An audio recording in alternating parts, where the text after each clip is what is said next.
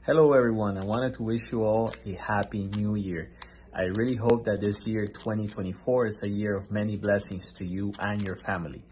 Today we're going to talk about some updates that I'm expecting to take place in 2024. These are going to be some of the most important updates in the immigration world. So please pay attention because it's going to be very important for us to know what are the topics that are going to be most impacted in the immigration world in 2024. And we're going to start with the increase of USCIS fees. So, if you've been planning to apply for citizenship or perhaps for a family petition or for premium processing, just know that it will be likely for you to pay some more money this year, 2024, because there's going to be an increase in immigration fees. Also, we're going to have to be paying close attention to the U.S. presidential elections. Depending on who wins the elections, then there's going to be lots of significant changes in immigration, specifically with TPS, the humanitarian parole program, and the family reunification program. Also, it's going to impact people that are seeking asylum.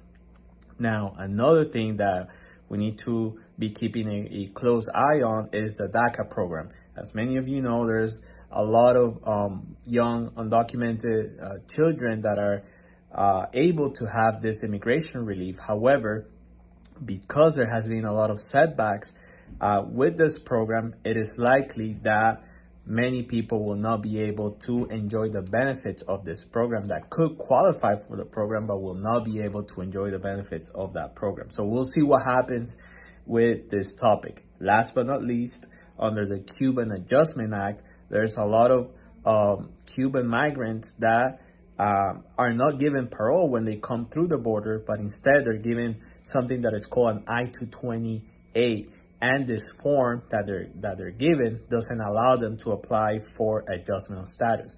So now a federal court will consider whether that I-220A is a form of parole for purposes of the Cuban Adjustment Act. So we're going to bring you all the updates about immigration on this topic. So, follow us on our social media. Make sure that you stay tuned, that you stay informed. And to me and my team, it's always a privilege to serve each and every one of you. So I want to wish you a happy new year.